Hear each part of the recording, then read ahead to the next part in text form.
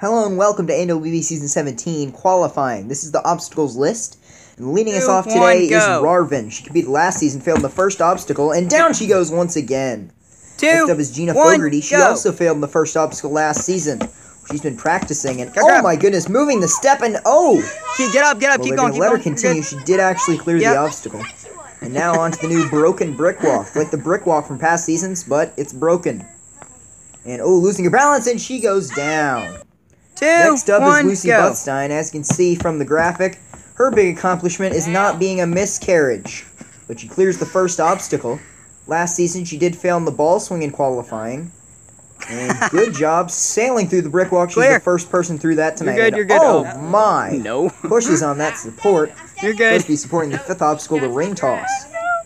Now on the Tarzan swing, you have to jump to that rope. She's one of our shorter competitors. Barely makes it. And that being shorter is not going to help her on this next obstacle, the ball swing. This knocked her out in qualifying of last season. And it was probably because she couldn't get a good grip on it. She gets a big swing. And oh, circular momentum here. She might not make it. She goes back to a platform and then goes down. Next up is one of the most anticipated runs, Stella Fogarty. She made it to the back half of the course for the first time ever last season. And good job, sails through the quintuple steps. Now she is on to the broken brick walk and hesitating. This one knocked out her sister, so I would definitely advise a little bit of thinking about it. Not too much, though. And she has good balance, though. Oh, she barely holds on, and then she goes back and goes down!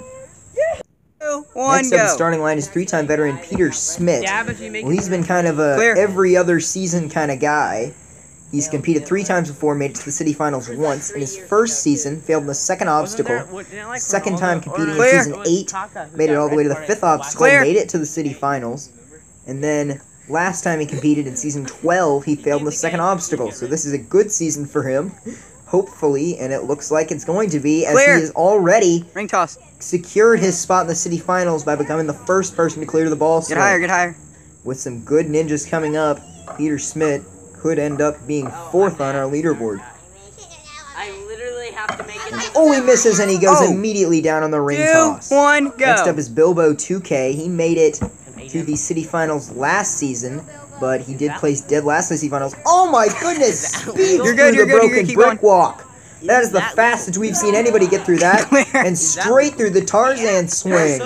Bilbo is going really fast, straight through the ball swing as well. Well, he keeps landing on his butt, but honestly, it doesn't even matter. Bilbo's pace is so fast. Now the ring toss. Cleared this only once in competition. That was the old one, which was slightly easier, and he goes straight down. 1, go. Next up is Awiz. As you can see from the graphic, he was the last man standing in Anwb Season 11. Made it to the final obstacle of Stage 1. Last time he competed in Season 15, he made it to the final obstacle of Stage 2. Well, the brick is still laying down from Bilbo's run. Look at this! Awiz straight through. Awiz is going for speed as well. Well, I don't know why. They already guaranteed the spot in the city finals with just one runner left, that being Larry Butstein. Awiz is still going.